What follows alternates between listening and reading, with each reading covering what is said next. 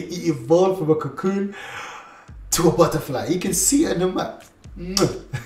You're welcome. Disrupt play. So when we're pressing teams high up, he likes to be in that more advanced role. And with the ball, I've been playing in a complete different position. I've been playing in a pocket.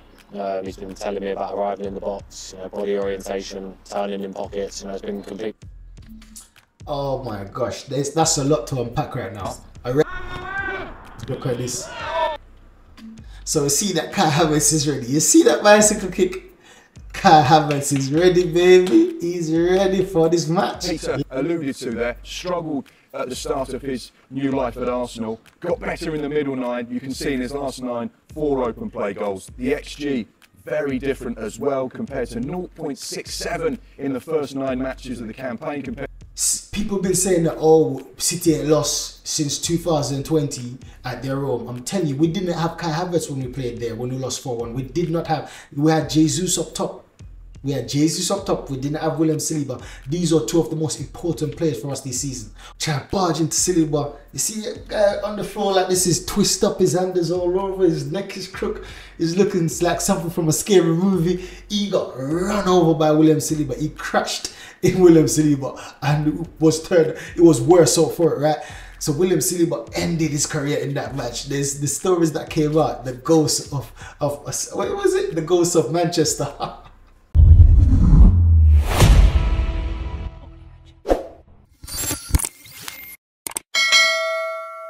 So there's a big match brewing on the weekend. The biggest match of the season, no doubt, between Man City and the Gunners. And for me, this is going to be a very, very exciting match. Arsenal's been playing so well. Every single player on the Arsenal team has been on fire. They have been churning, they have been fighting, they have been digging in. So everyone's on form. But when it comes down to City now, City, we see they're not all on form. However, with City, you can never know what you're going to get on the day because they can just flick it. They can just flick a finger and then everything turns back on. So we can't really take that for granted. But we're going to take a look into some clips today and we're going to evaluate what people have been saying about this match coming up, because this is Arsenal's most important match of the season. It's City's most important match of the season. And every match after this is going to be our most important match of the season till the end of the season. So right now, Arsenal is in joint top with Liverpool at 64 points, while City is at 63. So a goal difference look like this. We scored 5 more than Liverpool and 7 more than City. When it comes down to conceded, we conceded the least amount of goal in the league at 24, Liverpool at 26, and then City at 28. So overall, we're the better team. We're scoring the most, we're conceding the less, and we're on top of the league, baby. So that shows you that we are on peak form individually and collectively as a team. Managers on peak form, managers doing certain tweaking and certain things, and it's working. So even the manager is on form. Even the set piece coach is on form. Everyone at Arsenal is on form. Even the fans are on form. Even the fans are on form, right? So big up to all you Gooners out there. I know you're happy. I know you're loving it. Some are nervous. Some are excited for the match against City. I'm one of these ones that are very excited. Can't wait until Sunday. So the last time we played against City, we won 1-0. Martinelli last minute goal. And this is how we set up. This is our formation for us and for City. Now, there's a few narratives out there when it comes down to us playing against City, especially of recent. Because some people are saying that, listen, City hasn't lost since 2020 at their own ground, right? So the narratives is that City won't lose at the Etihad. They won't lose. And we see that we beat City 1-0, but as I said with Martin, but I said that was at the Emirates. It wasn't at the Etihad. So to play at the Etihad right now, last season, City beat us 4-1. But listen, take that with a pinch of salt. Look at our lineup that we played against City that we lost 4-1. So first of all, for City, we noticed that Gundogan is gone. So they're weaker than what they were last season in terms of this format, in terms of this setup, their team. So they're weaker. Even though they got Alvarez, they're still weaker. Because for me, Gundogan was a very important player for them last season. And they lost him. Now, when it comes down to us, Luke was in our centre of defence. And coincidentally, he got the goal. Rob only got the goal, right? And he was in our centre-back last season. No wonder why we lost 4-1. I remember some dumb pullbacks that he done. But, man, We had Xhaka in the team also. Now, I'm not saying that Xhaka is a downgrade to Rice, but Rice is a better player overall. At the beginning of the season, I was saying that yes, Partey was better than Rice, but I knew that Rice would work his way into the team, and he's been doing that for basically since the first 10 match. After the first 10 match of the season, I believe that Rice looked like second to none in this league. It fits seamlessly into the team, and it took him a bit of time to get accustomed to the players, to the style of the play. And I'm going to show you what he said about Arteta, what he had to change, and why it took him so long to change certain things. Stay tuned to the end of the video. I'm going to show you some clips on what he said about Arteta and how he found it to be adapted his game. So with Xhaka's gone, we got Rice and Rob Holding's not in the team. So you wonder why we lost 4-1? Now I'm telling everyone, this is going to be a totally different match. Now we can go to the Etihad and rip up what they have right now. They're trying to build a fortress there. So they're trying to make the Etihad a fortress, and we're going there to hopefully to spoil their plans. We're going there to rip up this record that they have right now. We're going to destroy it. That's our plan. That's Arteta's plan, and that's the plan of the team. Man, I'm excited. So once again, there's a few narratives and agendas been turning right now, and it's a lot of mind games. Arteta's been playing mind games, and Pep has been playing mind games. So I know they know each other, so they'll be playing mind games against each other, because Saka pulled out the England team, Ben White didn't go to the England team, Gabriel J didn't go, Magalhaes didn't go, Timber didn't go because once again he was coming back to fitness. Tomiyasu didn't go, Partey didn't go. There was so much players in the Arsenal squad that didn't go international duty, and people has been saying this and been saying that. However, it's both sides. Take a look at this. So Akanji is a doubt, Kyle Walker is a doubt, De Bruyne is a doubt, Edison is a doubt, Stones is a doubt, Nunes is. Now I understand Nunes because he broke his finger, but everyone else, I feel like they're going to be up and going for Sunday. Right? And for us, Timber is out, but we know that Timber is back in. He's just not in competitive form right now. Martinelli is a doubt, and Saka is a doubt. Both are playing mind games, right? Now, let's see on Sunday. I know every one of these, apart from Nunes and apart from Timber, might not. These are the only two that might not play in this match, but everyone else will play.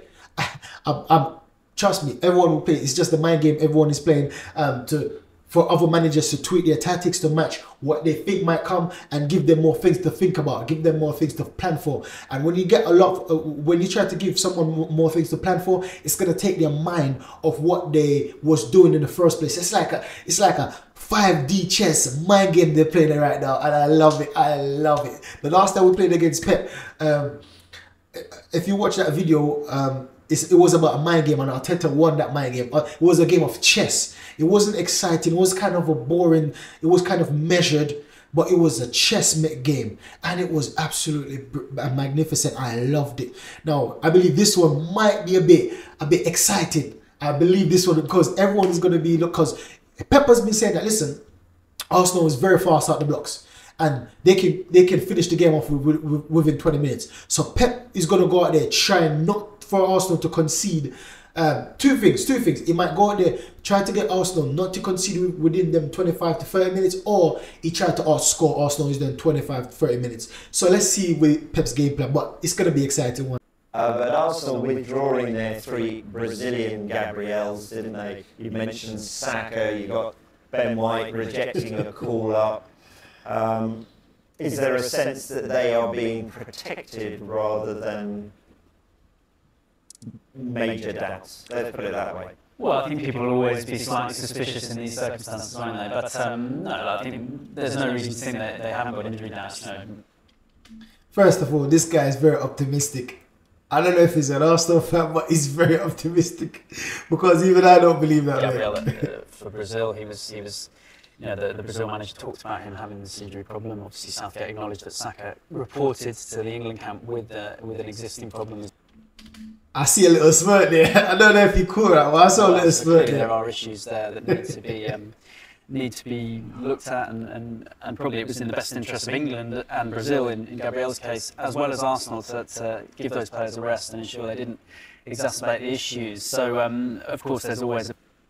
That one is true though. You don't want to be playing a player if he's injured or if he is a little niggling concern. You don't want to play him, especially in friendlies. So that is true, but I still don't agree with the fact that they were injured, right? I still think it's a mind game. There are always question marks about these things before big games like this, but it does seem there are genuine injury concerns on both sides. Now, a lot of fans have been saying that, listen, blaming Arsenal, as I said before about this, but take a look at what this guy said. He said Rice played both England games. Walker and Stone limp off in the first half of both, right? Odegaard played both of Norway's, whilst Haaland pulled out of both, right? Trossard played for Belgium, whilst De Bruyne pulled out of both. Blah, blah, blah, blah, blah. So transparent, Arsenal. So this is it, that everyone's just keeping an eye on Arsenal, but City done the same thing. It's just that City did Arteta didn't wait for Saka to play the first match to pull him out, right? Well, listen, we can go back and forth with the same thing. It's just that both managers are trying to protect their players and they're playing mind games. So there's nothing more to it, right? So now we're going to take a look on Kai Havertz, because you see that Kai Havertz has been one of our most important players in recent matches. He's been a key factor in the way how we've been playing and how we've been attacking and the different transition up front. So we're going to take a look into some stats on Kai Havertz, and we're going to hear what people have to say about Kai Havertz, because I believe that he's going to be very important in this match. It's going to be a showdown between Kai Havertz and Ruben Diaz. And if Stones is out, it's definitely Ruben Diaz between Kai Havertz and Ruben Diaz, or possibly Akanji. We'll see how it goes, because Akanji might play right back. I don't know what Pep is going to do, but I know that more likely than not, it's going to be between Kai Havertz and Ruben Diaz. So let's just say what they have to say. Let's take a look at some of the stats and the situation when you compare him to previous campaigns. This is obviously the last 4 seasons, and already you can see when it comes to open play goals, he's on 6 this season compared to the 7 in 21-22, which is his best. The open play. Now let's take a look at some of those stats. So 2021 season, you can see that it's a progression, right? Apart from the 21-22 season is his best season, looks like, for Chelsea, because he's got better open play goal than even the following year. He got better open play XG, and he's got a better big chance percentage. So 2021 season, 21-22 season is his best season for Chelsea. But now, when you take a look at Arsenal now, bear in mind the season is not finished. He's still got 10 games to go in the Premier League, and matches to go also in the Champions League. So the season is not done, and I know he's going to score more goals in the season. So he's going to outdo his best season for Chelsea, which is the 21-22 season. So this is what I've been telling people, that we didn't get the player for Chelsea. I said it to James. I keep telling James that, listen, you're focusing on Kai Havertz that played for Chelsea. We didn't get the Kai Havertz to play. Well, we got him, but we're transforming him into the Kai Havertz that was playing for Bayer Leverkusen. That's the Kai Havertz we're changing him into. So look at this now. Open play goals 6, XG, open play XG 5.61. So that needs a bit tweaking. When you compare his first season for Chelsea and his first season for us, obviously that's an upgrade. No, XG difference is a plus. It's not a minus. The three season with Chelsea, it's been a minus. With us, it's a plus. And then the big chance created, it's a 47% in the 40s. The highest it's ever been in his best season for Chelsea is 33. So you see, it's a different Kai Havertz. Totally different player. So we need to stop judging him on how he was playing for Chelsea, and start judging him by his stance in which he played for Bayer Leverkusen. That's the Kai Havertz we see XG as well. Slightly different at the moment, perhaps because he's playing in a slightly different role. You can see the XG difference, and significantly the big chances, the percentages there, you can see very different for Arsenal, 47%. This is how he compares in terms of this season in the first 9 games, the middle 9 games, and the last 9 games. Okay, once again, let's take a look at that. You can see the progression. Just like when he started for Chelsea, comparing to where he is for us, there's a massive day and night difference. He's improved a lot, especially when it comes down to his first season for Chelsea and his first season for Arsenal. Now, it's the same thing. Look at his first 9 games. The first 9 games for us, 0 open play goals, XG 0.67, big chances 2, only 2 big chances. Chances created 7. Possession 1 in final third 4. So that's why I keep saying that. Listen, even when he's not confident, Arteta loves him because he wins back position high up the pitch. He's a grafter. He's a good dual winner. It's the best dual winner in our team. It's Kai Havertz, then Jesus as our best dual winners. So this is what Arteta loves. And when everyone is cussing that he's not scoring, I keep saying, stop judging him as a striker right now. He's not a striker. He's a midfielder that wins the ball high at the pitch. That's what Arteta loves. That's why Arteta kept playing him when everyone was cussing him. Ariel Jules, he won 13 even though he was having a poor confidence. Now, middle 19 game now middle 9 games now you can see the confidence is going. He's the confident player. If you listen to Jorginho's last interview, you heard Jorginho said, you see, when Kai Havertz get confidence, you're gonna see you're gonna see how good he is. He's a very, very special player, but he needs confidence to play. And Arteta recognized that. Now we see open play goals 3, open play XG 2, big chances 6, chances created 8. So that's an improvement. Possession 1 in final third 8, double. Aero duels 1 increased as well. So everything increased in the middle 9 games. When it comes down to the last 9 games now, 4 goals scored. Open play XG 3.68. Big chances 7. Chances created 13. Possession 1 in final for 10 times. Aero duels 1, 25 aero duels. So you can see it's not just the fact that Kai Havertz is getting more confident. Another thing I've been noticing is the David Raya starting to hit him more cleanly. It's just like the David Raya and Ivan Toney link up. David Raya started to hit him cleanly, and his head-ons are even better. Kai Havertz's head-on are improving because the players around him they're starting to gel together. They're starting to understand each other, where each other might make runs. So I love to see it's a massive improvement. You can see the difference again. Open play goals, like Peter alluded to there, struggled at the start of his new life at Arsenal. Got better in the middle 9. You can see in his last 9, 4 open play goals. The XG very different as well, compared to 0.67 in the first 9 matches of the campaign, compared to 3.68 now. The big chances, very different as well. You can see the trajectory here. Kai Havertz is finally fulfilling his potential. He looks like he's comfortable at Arsenal at the moment. Possession 1 in the final third. Again, that's improved from 4 to 8 to 10. So he's on the front foot. He's pressing high, winning the ball. And you can see again, the aerial duels 1, very different, 13, 20 and 25. So all of that there is really painting a... So I'm telling you, people have been saying that, oh, City ain't lost since 2020 at their home. I'm telling you, we didn't have Kai Havertz when we played there, when we lost 4-1. We had Jesus up top. We didn't have William Saliba. These are 2 of the most important players for us this season. Why we're scoring so much goals and why we're conceding so many less. And it's not the fact that Kai Havertz is scoring a lot of goals. It's the way he plays. He scores a few goals. His link-up play, the way he runs, creates space for other players. Remember that goal that Martinelli scored? Who he lay off? Who was the assister? It was Tomiyasu edited it to Kai Havertz. Kai Havertz lay off to Martinelli. Goal. So I'm telling you, we didn't have Kai Havertz when we played at City last season. That this man is in. Just saying. He's enjoying his football, and Mikel Arteta is getting the very best out of him. Arsenal fans will be hoping he carries on his recent form as well. It's 5 goals into his last 8 games for club and country. One of those goals was against France, no less, at the weekend. Favourite. Now I saw a record that says that if he scores against City, he's going to be on the list to be in a player that scored the 5 goals in consecutive matches, and the top is Henry on top with 7 goals in as much consecutive matches. We see Saka's on the list as well for the Euros. There you go, exactly. See, I mean, what do we think is behind this run of form? We all did think he was maybe going to step in the shoes of Granit Xhaka, playing that number 8, became a bit of a false 9. He's become real the focal point of the attack, hasn't he, Sam? And I said it, that listen, never doubt Arteta. Arteta knows what he's doing. Now, I thought he came in to play striker. Then Arteta put him in midfield. I'm saying, okay, Arteta's got him in to play midfield, to play a Xhaka role, just like what she said. He's more attacking minded. So he will be able to get up the pitch more, and I 100% believe that's why Arteta got him. But Arteta started, and after that I started to realise that he's a utility player, because the Germany played him at left back and he scored and did play good as well, and he said he doesn't care where he plays as long as he's on the pitch. So I realised he's kind of a utility player.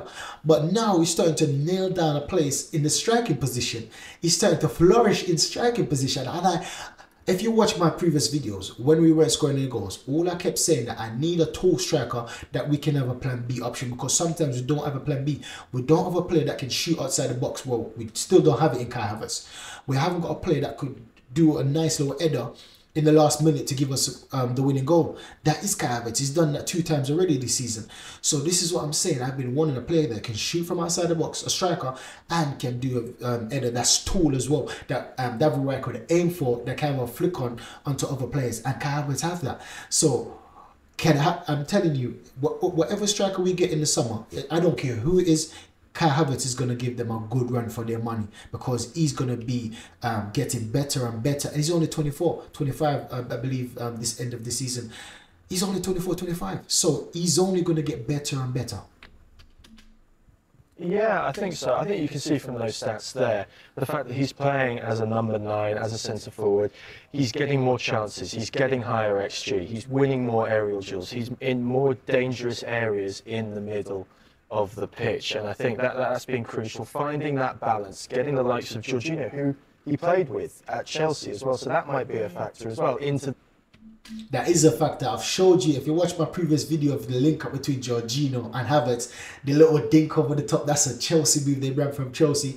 I've showed a clip on it as well, and it's similar, it's reminiscent of Song and Van Persie, the little dink over the top, so they're bringing back. And it's interesting enough, Thomas Tuchel says that Kai Havertz played a bit like Berbatov and Dennis Bergkamp and Van Persie, and it's a similar ball when Song dink it over the top. Van Persie always have that one hit strike or getting through a goal and scoring, and we see Jorginho is doing the same thing here. Hopefully Partey can do the same thing when it comes in the team, because I've seen when Partey come into the last match with Kai Havertz, he done a few ball over the top, some to Martinelli, 2 to Saka, and I think at least 2 or 3 to Havertz. So Partey is on that track as well. So as well, with Declan Rice sort of playing a little bit further forward, looking to move behind the runs. But yeah, it feels like he's the number 9 now, and that's especially encouraging given they've got Gabriel Jesus and Leandro Trossard there, who have both had good spells, and Havertz is currently keeping both of them out of the team. Let's talk about one of the key clashes this weekend, Ruben Dias against Kai Havertz. Now, in my personal opinion, Ruben Dias has taken a slight drop-off in performance level versus last year. You've seen his aerial duel win rate fall from about 61% to 49%. His tackle success rate is still very solid, but it feels like Nathan Ake is potentially the only City defender that's really kept their level at the same from last year. Yes, I said it. Nathan Ake is the one to be worried about, and it says that he's injured, but Akanji, I still believe Akanji is very good as well. Nathan Ake and Akanji is the 2 defenders we need to worry about with Kai Havertz, right?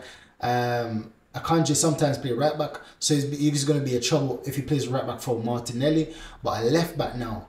Kyle Walker, I believe Kyle Walker will be back. So if Kyle Walker is back, I believe it's going to be Akanji and Stones, if Stones is fit. If Stones is not fit, it's going to be Akanji and Ruben Dias. And that could be a very, very good partnership. Now, on the left back side now, that's where the interesting thing is, because then Ake might come under, because you remember last season, Ake dealt with Saka. Ake dealt with him nicely. So potentially that's going to be a very, very good lineup between Ake and Saka, or Akanji and Saka. That's going to be interesting to see who plays on that left-hand side, because I know Pep is going to be planning for Saka, and I know that Arteta is going to be countering when Pep planned for Saka, what he's going to do after, with Odegaard being that link-up player, with White being those 3 triangles that we always create on that side. I know Arteta is pre-planning what Pep is going to do and how to overact or react to what Pep is doing. I love these games these managers play these days. Is absolutely Ruben Dias, loads of experience now, but he's coming up against a man in great form in Kai Havertz. He's got 4 goals and 2 assists in his last 6 games for Arsenal. He scored during the international break against France, linking up really well with Jamal Musiala and Florian Wirtz there. So he comes into this game full of confidence. Yes, so Havertz have been increasing his link-up player, just like what they said. Musiala and Wirtz, he's been increasing his link-up player, which is good for us. I'm happy he didn't get injured, and I'm happy he's practicing those link-up plays, because we see the same thing with Odegaard. Odegaard is practicing with Oscar Bob. The same way he plays with Saka, he's been maintaining that in international duty. And that, I love to see that, because in those videos I said that, listen, I want Odegaard to have someone that he can remind of Saka in that national team, and vice versa with Kai Havertz. And all our players, our attacking players, our midfielders and defensive players, I wish they play with an international duty with similar players that we've got at the club, because then they can develop more their understanding of different positions, their understanding of each other, because if they play with similar players, it's easy to transfer when they come back to the club. So that's something I really love, that Odegaard has Oscar Bob, Kai Havertz as technical players around him, like Wirtz and Musiala, that plays similar to Saka and Odegaard. Yeah, for sure. And I think Havertz as well has a good record against Man City in recent times, at least. He obviously scored the winner in the Champions League final for Chelsea against them. And this season, he did well in the Community Shield as that central striker. As Arsenal won on penalties, he also came off the bench and set up the Martinelli winner at the Emirates Stadium. He does give them that physical sort of ability up front, you know, that outlet that they maybe don't have otherwise. He can win headers, he can win duels, he can bring others into play, he can run in behind as well. So I think Diaz is the man they will look to, Man City, to stop him. You know, he's there. I think it's partially Diaz and it's partially Akanji. But let's see who's going to play on that left hand side, because it could be Akanji that plays in the centre. Because if Diaz is in poor form, don't think Pep doesn't know that. And he's going to account for that, because he knows Havertz is a very intelligent player. He's going to know this as well and pick on Diaz intentionally, because you know he's strong. Havertz is very strong and aggressive. Probably their best defender in the air, even if his numbers have dipped, as Dudy mentioned. So that will be a really interesting battle. Obviously, Diaz dropped against Liverpool. Klopp said that was more about needing pace against Nunez with Akanji, but in this instance, Diaz looks like the one who will be asked to stop Kai Havertz. Yeah, because they will certainly. That's interesting. He got dropped because of the pace of Nunez. Now, Kai Havertz's pace is deceptively quick as well. Saka is quick. Martinelli is quick. The only way I can see our attacking force not being quick is Jesus plays or Trossard plays. That slow down our play. But with Kai Havertz, he's deceptively quick. Kai Havertz, a lot of respect. You mentioned the Champions League final, that ball through from Mason Mount. Kai Havertz on the end of it and scoring to give Chelsea the Champions League trophy. But has the thought been of, there's never any doubting that he's a very talented player, Kai Havertz. It's where do you play him and what do you do with him? And has Mikel Arteta unlocked that conundrum? It's an interesting one, isn't it? I think he's in many ways a victim of his own versatility, as you say. He's played well for a number of. Well, being a victim is a bit harsh, because he says he love it. Now, being a victim is a bit harsh. It's just he needs to now lock down a position for himself, right? I don't think that's necessarily a bad thing, honestly. Until you starting to show that you're better in one position. If you're just averaging everything, then that's how the cookie crumbles. But now it's down to you to improve in certain areas, improve in certain qualities for the manager to keep playing in certain areas. And that's what Kai Havertz has been doing, and that's why he's our #1 striker. Positions over the years for Bayer Leverkusen, always a withdrawn 10, sometimes on the left or right of a 4-2-2-2. For Arsenal, he's played very well in that Xhaka role more recently, but it's really a centre forward where he's put in his best performances for Arsenal now. As you mentioned, pretty much every manager that he's played for, either at international level or at club level, has made him a key part of their side. He hasn't always delivered on a consistent basis, but it's great to see Kai Havertz, who was so maligned when he joined Arsenal for huge money in the summer, really start to repay that transfer fee, with only Saka scoring more league goals than him this season for Arsenal. Look at this. So you see that Kai Havertz is ready. You see that bicycle kick? Kai Havertz is ready, baby. He's ready for this match. Let's go. Let's go, Kai. So now we're going to take a listen to what Declan Rice has been saying and the potential match-off between him and Rodri. Because we heard him say that, listen, Rodri is one of the best centre-mids in the world. Let's see the potential fight that's about to unfold between these two top centre-mids in the world. I've worked under 4 different managers now, and all 4 of them have been completely different in their own ways. You know, when I come to Arsenal, to Mikel, and obviously see the way he played and the way he wants to, you know, attack teams, the way he sees me playing in his team, you know, it was very different to what I'd been used to, so it took a lot of time to get used to that. See, I told you. This is what I say, that, listen, when he just came, it looks like Xhaka was better than Rice. But he said himself, the way he played at West Ham is totally different. And if you're supposed to judge Xhaka from when Arteta just took over, you realize that Xhaka took a lot more time to transfer that, his mindset to transcend where he used to play and how he used to play, the position he used to pick up. The Xhaka that we played under recent Arteta is the Xhaka we thought we were signing when he came from Magalbach. I can't pronounce that name. So this is it that Rice now, he needed time to adapt, and he said it, that period in pre-season tour in America, he was so poor, especially against United. But now, when his foot is on the ground now, he's off and running, he's getting better and better each match. He's putting on top performances, and it's all due to confidence and time in the team. The more and more it's gone on, I've really enjoyed it, and there's still so much more to come as well. I think he likes the fact that I can get around the pitch and disrupt play. So when we're pressing teams high up, he likes me in that more advanced role. And with the ball, I've been playing in a complete different position. I've been playing in a pocket. He's been telling me about arriving in the box, body orientation, turning in pockets. It's been complete. Oh my gosh, that's a lot to unpack right now. Arriving late in the box, that was Xhaka at the end of his career at Arsenal. Arriving late in the box, that's Aaron Ramsey. So this is the type of player Arteta is trying to mold. Now, Xhaka can get back, Ramsey couldn't. So, and for me, Rice is a better defensive midfielder than Xhaka ever was or ever could be.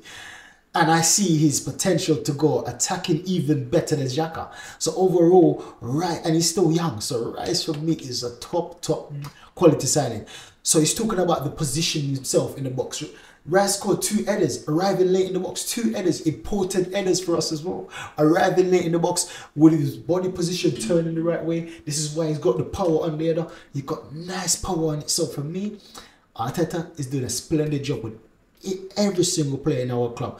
Arteta is doing some good man-on-man, one-on-one management, and we can see the fruits right now. We're reaping the fruits of Arteta's labour in these players. Different to what I would do at number 6 role. So it's a lot to learn, but it's something that I'm really enjoying because it's making me a better. This is the heat map, not quite as much detail in my screen as.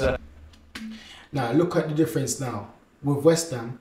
There's no attacking mid in an advanced position on the right hand side. It's on the left and the bottom. Now look at Arsenal. It's like a butterfly. It's evenly covered. Now this guy is playing most of the time left centre mid or right. No, most of the time left centre mid. Jorginho is playing right. He's playing either sitting or he's playing right. No, either he's sitting or he's playing left. Jorginho either sitting or playing right. And look at the butterfly. Look at that. Every single area. You can see that on the left-hand side attacking, it's a bit low. But overall, that's a balanced play. And with West Ham, it's only one side. It's one side. With Arsenal, it's everywhere. At Ham, you can see this is a comparison between West Ham in the Premier League last season compared to Arsenal. So immediately you can see at West Ham under David Moyes, Declan Rice was playing more as a holding midfielder, didn't get into those advanced positions as much. And as you can see, as well, spent a lot of time out on that left-hand side. So he would sort of pivot down the left-hand channel. That was his role. But you can see how much he's evolved and changed under Mikel Arteta. He's the butterfly literally evolved. He evolved from a cocoon to a butterfly. You can see it on the map. You're welcome. He evolved from a cocoon to the butterfly. Look, the chart tells it. complete box-to-box midfielder now, not just playing as that holding midfielder, but someone who can punch forward into those advanced areas. He can create things, hang around the box as well, win the ball high up the pitch. His energy, his work rate, his enthusiasm to win the ball, that's what's key for Arsenal. You can see that in those 2 heat maps. Very different. And once again, people talk about 105 million being a loss of money for Declan Rice. Already you're starting to see that investment, and why Mikel Arteta and Edu were so keen to get his signature, and why Manchester City were also interested as well. But these heat maps give a real indication of what he brings to that pitch. And quite simply at Arsenal, he is everywhere. Guardiola and Mikel Arteta describe both of these midfielders as lighthouses, but it's not the only. Wow. Look at this. Look at the stats. Look at the stats. 6 goals each, 5 assists each, shooting accuracy. getting Rice. Rice wins on shooting accuracy by 2 points. Then passing accuracy, Rodri wins by 1 point. Tackles, Rice wins. So overall, Rice is the better midfielder this season. Overall, right? Yo, I'm happy because these United, I remember my mate United fan, when we said Rice, oh, Rice is rubbish, he's rubbish, he's going to flop, he's going to flop. He's done 105 million. I remember all these negative, and I was defending. Even though I've never seen him play for Arsenal, I don't know how he's going to play. I just trust my manager. I trust my sporting director. I trust everyone in the hierarchy of the club. Apart from the owners, even though I'm starting to develop a level of trust for the owners right now. But I trust everyone in my club right now, including the players we signed, because Arteta must sign him for a reason. And now we're seeing, look at this. Rodri is the best midfielder in the world according to some. According to most. Look at this. Rice going toe to toe, and I believe won because he's got 1 over.